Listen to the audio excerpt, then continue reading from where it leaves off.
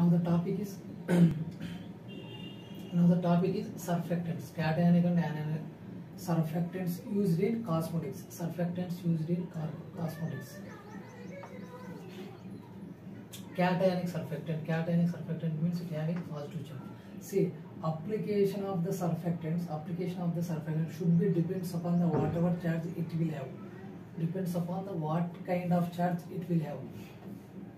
See, cationic surfactant positive charge. It contains positive charge. So we can use as a preservative. We can use this as a preservative. Why we are using as a preservative means bacteria cell contains negative charge. Bacteria cell contains negative charged proteins, negative charged phospholipids. Hence, this cationic surfactant react with bacterial surface. This cationic surfactants react with bacterial surfaces. Then leads to kill the bacteria. Leads to the killing of bacteria. Hence, we are using this cationic surfactants as a preservatives. Why means bacteria cell having phospholipids, that is a negative charge. The cation is positive charge. There is an interaction between positive and negative charge, thereby killing of bacteria.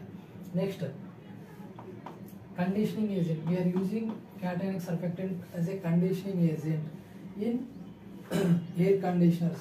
We are using this as a conditioning agent in air conditioner. What will happen? This is air.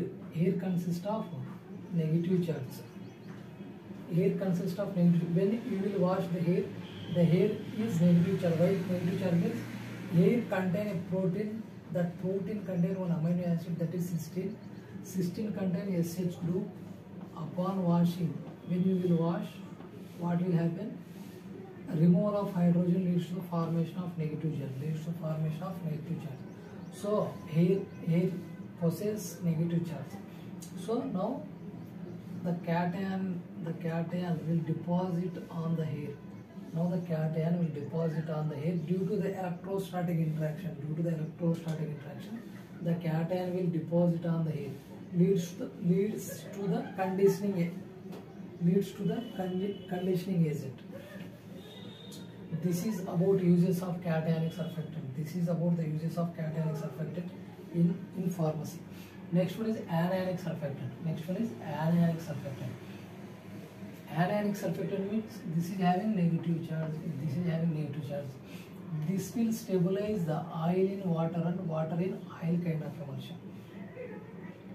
This will majorly stabilize water in oil and oil in water kind of emulsion. For the stability of emulsion, anionic surfactant is very important.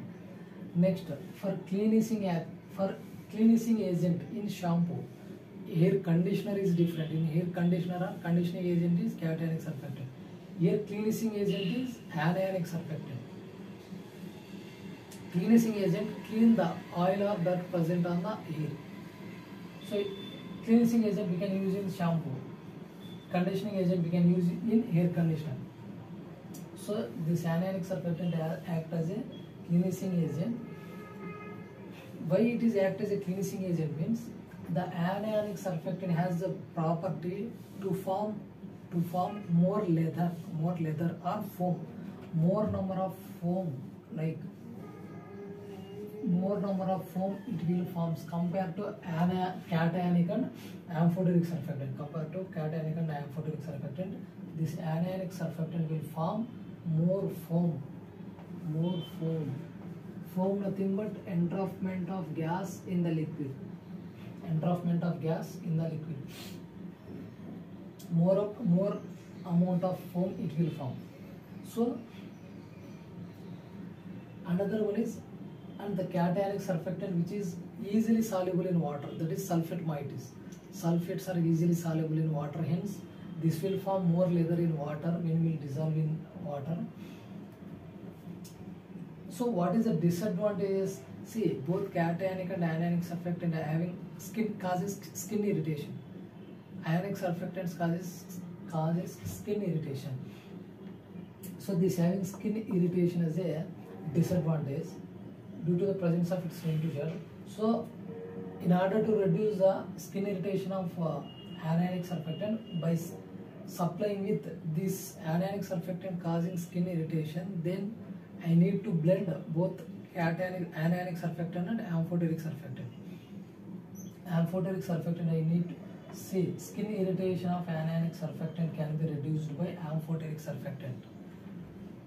Anionic surfactant, it will cause skin irritation. So this skin irritation property can be reduced by adding amphoteric surfactant. So this is importance of amphoteric surfactant. This is about anionic surfactant, cationic surfactant. Next one is amphoteric surfactant. Amphoteric surfactant, nothing but this will produce less foam. See, just 1, 2, 3 foam molecules. Here 6 to 7 foam molecules that will form. Here 3. This will form less foam. Hence, this having less foam but no skin irritation property. Hence, we can combine the anionic surfactant with amphoteric surfactant. We are combinedly using anionic surfactant and cationic surfactant, amphoteric surfactant. See, due to its less eye irritation property, because when we apply shampoo, the shampoo sometimes may come with eye contact. Sometimes it will come under contact with eye. So because amphoteric surfactant do not cause eye irritation, so used to develop baby shampoo. So we can use to develop baby shampoo by using amphoteric surfactant due to it is do not cause eye irritation. Eye irritation property cannot caused by amphoteric surfactant. So this is amphoteric, anionic and cationic surfactants and their uses very important.